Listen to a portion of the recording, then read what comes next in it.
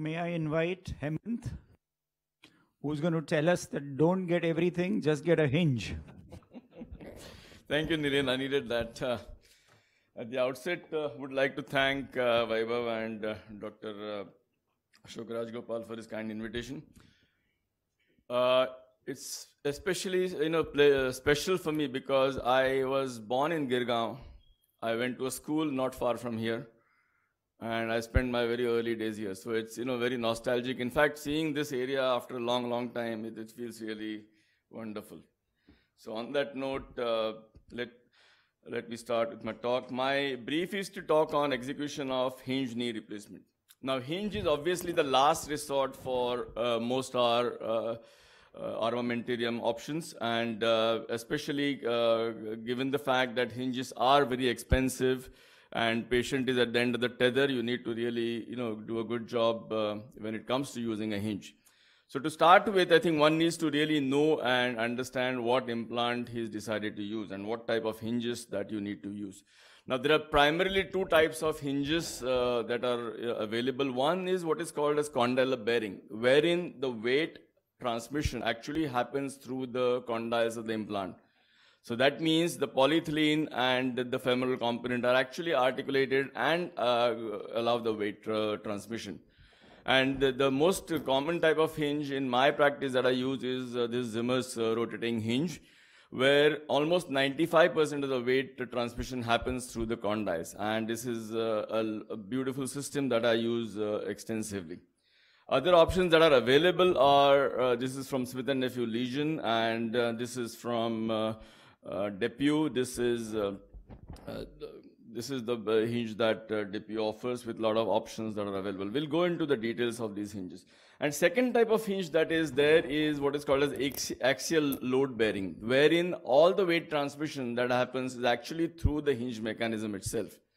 And the polyethylene that is inserted in this system actually does not contribute anything at all in the weight bearing. It doesn't get worn out. It's basically there for filling that gap between, created between the femoral component and the tibial base. I'll show you examples of that. And just a word about this link. You would imagine that if the weight transmission was happening through the hinge mechanism itself, it would fail very rapidly. But this actually has a 40-year follow-up. And so obviously there are some good features with link. So just a word about link system. This is how the system is, and this is how the hinge mechanism is at the back of the femoral components. The stems are actually very narrow stems, so they are not actually aiming for any fit within the canal, and all you're doing is actually having fully cemented stems on either sides. So this system is actually very simple to use because you're not bothered about the sizing. You just put the component in with fully cemented stem, and that is how it works. The only reason why it has really stood the test of time and why it has worked is because it allows flexion, it allows rotation to take place, almost 20 degrees of rotations on both internal and external rotation.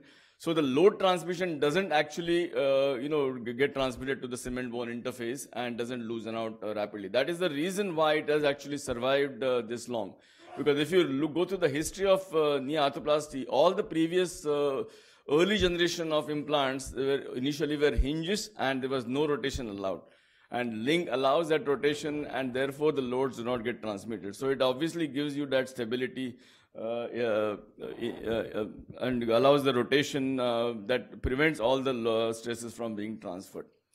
So with that, I think when does one decide to use a hinge? You need to use a hinge when there is global instability, and especially when there is a complete loss of medial restraint in the form of medial collateral ligament. You can have the same effect with gross bone loss, with loss of epicondyles. And there are some situations, where, especially with hyperextension deformity, where the only way you can prevent that hyperextension from happening is actually using a hinge. Because hinges normally have that hyperextension stop. There's a bumper stop, especially in Zimmer's rotating hinge. There is a extension bumper stop with the polyethylene. And many neuropathic knees where you cannot really control the posterior soft tissues, where some even gross primary knees where maybe a rheumatoid knee or gross bone loss, you may have to use a hinge in a primary scenario as well. So if you consider the soft tissue incompetency, there is increasing level of constraint, and last is the hinge mechanism. I'm just going to go through some examples. I think the best learning comes from examples. Here is a case that I did, and patient was doing very well.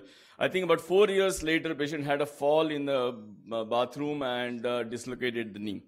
And we reduced the knee very easily. The X-ray looked very good, but patient had progressive hyperextension deformity, obviously stripped all the soft tissues at the back and collaterals as well. So the only way you can actually control that situation is using a hinge, because even LCCK or constrained knee is not going to work in this scenario. So this was how the X-ray was on hyperextension. And the only way you can control this kind of scenario is using a hinge. Now remember here, this is the rotating hinge from Zimmer. The tibial stem that I have used here is a non-modular one, but you also have a modular option where you can actually add an extra stem.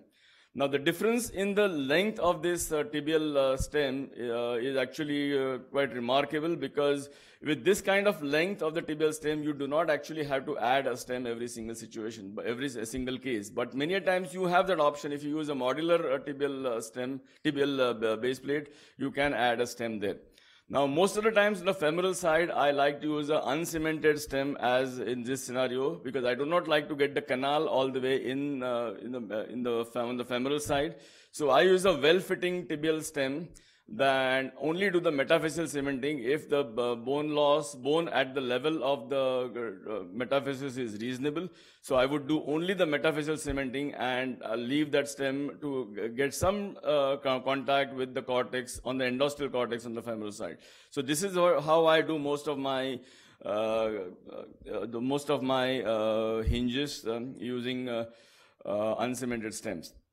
Now, here is an example of this patient presented to me having had this index surgery almost 1 year prior. This apparently was a navigated surgery. There are several things that are wrong here.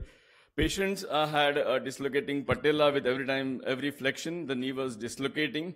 And on a valgus stress, there is no medial collateral. So this is obviously an iatrogenic hinge failure. And those with a keen eye will notice that the tibial component is in internal rotation. So there are several things that went wrong with this navigated surgery. Actually was done in this city. And patient had been unable to weight bear ever since the surgery was done. And she presented 1 year later. So this is just to show you that there is no virtual medial stop at all. The medial side is completely incompetent. And in this scenario, one has to actually use a hinge. And I think for this particular case, I had chosen to use noise because of inavailability of RHK. And this is on exposure. As you can see, the tibial tuberosity is lateral and the tibial component has been put in internal rotation. And here, because the patella has been dislocating for almost over a year since the index surgery, this is just the preparation of the tibial component, and this is the noise in. And the double breasting of the extensor mechanism was done to get the patella back. Now, one thing about this particular system, that Noyes rotating hinge, is that you lose a lot of bone if you're ever deciding to put Noyes. So if you have extensive bone loss to start with, that is fine. But if you have to do when the distal femur is still intact, you end up using huge amounts of bone, especially posterior condyles, and almost a lot of metaphyseal bone is lost when you're using a Noyes hinge. So just be aware of that. And just to show you the post-op result, this is, I think, a 4-year follow-up. The patella is positioned centrally, and patient is happy with this situation. Now, here is the patient, I think, who had this nasty road traffic accident. The primary surgeon tried to do some sort of what you call in Indian language, I think Hindi, jugaad fixation. And patient then had the implant removal and was completely stiff and ankylosed in, I think, full extension with just barely 20 degrees of range of motion. So this is what the range of motion was here. Yeah, so that is what, and it was all rigid all around. As you can imagine, almost 1.5 years since the patient had this fracture. Now, the way you can do it is the hinge, and that is how the rotating hinge looks, and that is the post-operative X-ray of the same patient. Hinge is particularly good if you have a periprosthetic fracture that is very low, and the only way, the kind of bone that you are left here is this, and here you need to fully cement the stem in the canal, and that is how the post-operative X-ray looks at the same patient. Similarly, a fractured on the lateral side here. Now the collapsed lateral side is completely compromised. There's no stability on the lateral side. And here I attempted to put cones, but even the smallest cone available was actually much bigger, and we didn't have shapes available at the time. They were introduced much later. So again, the best option was to use a hinge. Again, a significant metavessel cementing, but no cement going down the canal.